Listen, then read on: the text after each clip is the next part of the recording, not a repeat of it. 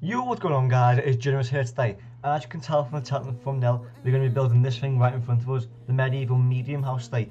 We did do the medieval small house not long ago. Now today we're going to do the medieval medium house, which, to be fair guys, this build is dead easy, it's cheap, and honestly it's great if it's a kind of a starter house. So how you got the small house, you can kind of upgrade that small house to make this house, which is a little bit bigger and a little bit better. But what I'm going to do is I'm going to go and find a spot to build this, and I'll be back with it in just a second. Right, I've decided I'm going to build this just behind the medieval bridges here next to the medieval wall. But what I'm going to do is I'm just going to do the framework first, then we'll do the walls, roof, and then all the excess stuff at the end. So what we'll do is we'll start off, let's say, there. We're going to go 1, 2, 3, place one log, 1, 2, 3, place a log, leave a gap of 3, place a log, leave a gap of 3, place a log, leave a gap of 3, place a log. And you've got to kind of mirror this going right the way around. So you can kind of do it, once you've done one side, you can just kind of look from the other side and just follow like a line that goes down with it. So we've got this shape so far, okay. Then what we're going to do is we're going to take these up an extra 3, so 1, 2, 3, so we've got 4 high logs like so. Do this going right the way around.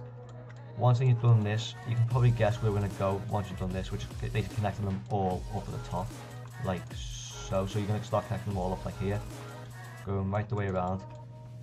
And we're basically going to mirror this on the top section as well. So once I've done this, I'll show you how to do this next section, which is the the second half of the house here. 1, 2, 3, 4. This time you can bring this right across like so. You don't have to make these sections here go right up to like that so they're facing up. You don't have to do that. You can if you want to, but it's up to you. But I just make it so it's a big square, and then, well, it's not even a big square, it's a big rectangle. There we go. And make a big rectangle. Once you've done that, you obviously can go around the middle section and add all the middle pillars here going right the way around. There we go. Perfect. There we go, there we go, and there we go. And then for this roof section here, I'm going to go 1, 2, 1, 2, up 2. Basically, I'm making these side blocks here that I'm doing these, they're just temporary blocks. You can have them as being like dirt or whatever you want. It's completely up to you. Here we go. 2, temporary 2, temporary 2. So we've got that shape going there, kind of like a pyramid shape, or like a triangle shape. 1, 2. Going to continue this going right the way up till it gets to the top here. There we go.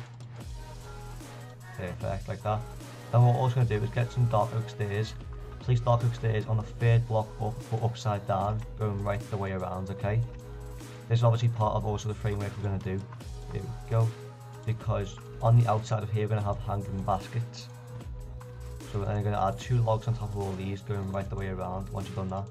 Obviously facing up, so they're not going to face out like so, but facing upwards, just so it kind of mirrors the entire pillars. There we go, perfect. Then I'm going to place a dark oak stair on top of all this. There we go. There we go, almost done. And then once you've done this, the last thing to do for the framework is just add these dark oak stairs to the bottom section of these. Here we go, perfect, perfect, almost done, there we go. That there's the framework done and dusted. So what I'm going to do now is I'm going to skip over it and we'll do the walls. Right, to do the walls, as you can see I've already gone around and added all the cobblestone to it. Which all I've done is add the cobblestone on the bottom block here and on top of these logs going across like so, going right the way around. Again, it's up to you where you want the door. I'm going to have the door right in the centre here. You could have it here if you want, you could have it on the sides like there. Completely up to you, it's obviously optional. And then once you've done that, I've just got to add a lot of cobblestone going around. I'm going to get some spruce planks. I'm going to place these right next to the spruce logs that are facing up, so these pillars, and on top of the cobblestone, but not the middle ones. I'm going to do this right the way around, going on the top and bottom. Okay, so once you're on the top and bottom, then what we're going to do is we're going to get the spruce stairs, place them on the upper half of these upside down spruce stairs, going right in between the spruce planks. There we go. Perfect, perfect, perfect. Then glass goes, obviously you can probably tell glass goes in between the gap, or the gap left. There we go. Perfect, going right the way around. And I'll do this bottom section real quick as well. Obviously going to go around placing all these planks in first. There we go, just trying not to misclick blocks. Still waking up today. There we go, perfect. Going right the way around, like so. There we go, and then once you've done that, go on the outside. Best not do it on the inside, because otherwise you'll have the stairs facing inwards, which is not the best way to have it. There we go, one there. There we go, perfect. Oops, there we go. Almost done. Oops, got out the planks there. There we go, and then I've done that side there yet. And then glass can go right around the edges here like so. There we go. And then this middle section here can have a door, but you want to face away from the house, then place the door, so it kind of adds a little bit of depth to it. There we go, and then one more here. There we go, and that there is all the walls done and dusted. Now what I'll do is I'm going to do one half of the roof now, and I'll skip over and do the other half on camera with you. So we're back here in just a second. Right, to do the roof, what you want to do is you want to get some spruce planks, go right across the top here on these logs. Leave a gap, and then on top of these ones you want to place the logs, or sorry, planks going right across. And you kind of want to repeat this going right the way up to the top. And then including this top bit, as you can see I've already done it here, which you want to obviously fill this gap in between the two top logs with spruce planks. There we go. Once you've done that, you want to place stairs going right across like so, without obviously misplacing blocks. And you want to place them down here, like so you cover up these logs going across. There we go. And on top of these planks, again, spruce stairs. And on top of these ones, spruce stairs. So you kind of got like that bit of like a jagged feel to it going all the way up. There we go. Perfect. And then obviously, as you can probably tell, what we're going to do is we're going to place some slabs on top of all these. And if you've seen all my other tutorials, like whether done houses or anything to do like cobblestone, like that, like those wells down there, the house, the stable, the shop, the barn here, or sorry, no, the sawmill, you can add cobblestone to the sides here where all the stairs are.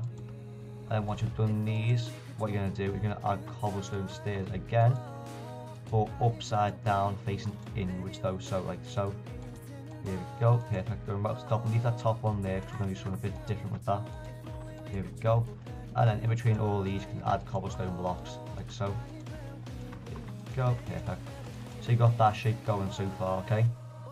Then you're going to do, you're going to go upside down stair, regular stair, upside down stair, like that, okay? And I'll do the same on this side. So we're going to go regular stair, going all the way up where the normal stair, oh sorry, where the spruce stairs are.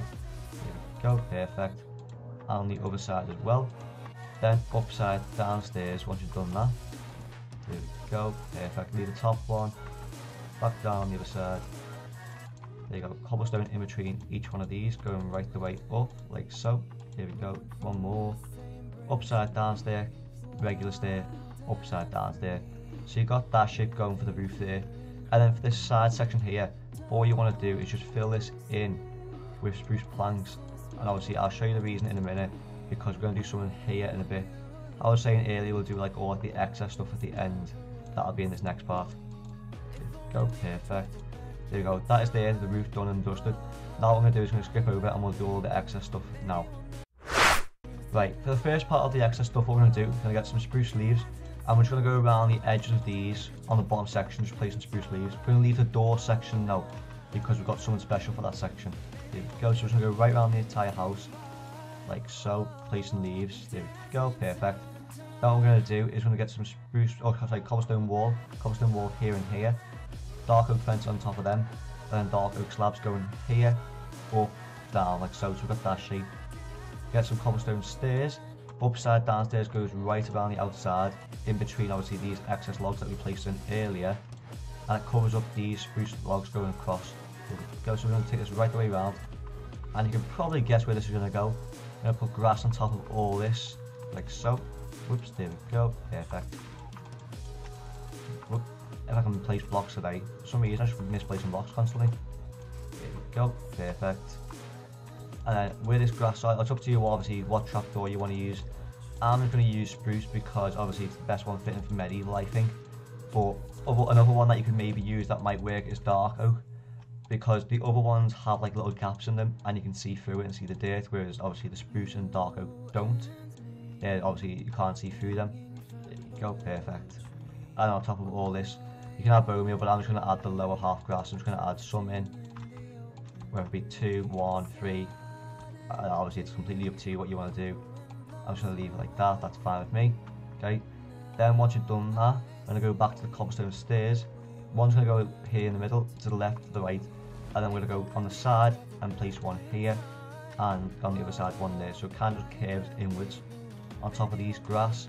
And basically what we literally just did there with them, we're going to repeat up here, but this time I would say we use tall grass on the edges here and one in the middle, like so, okay?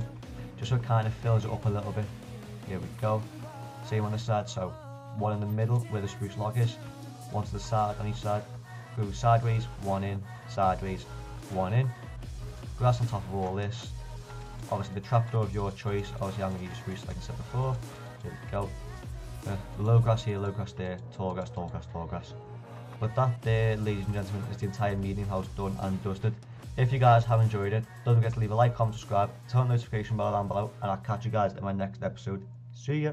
We can make a wildfire getaway.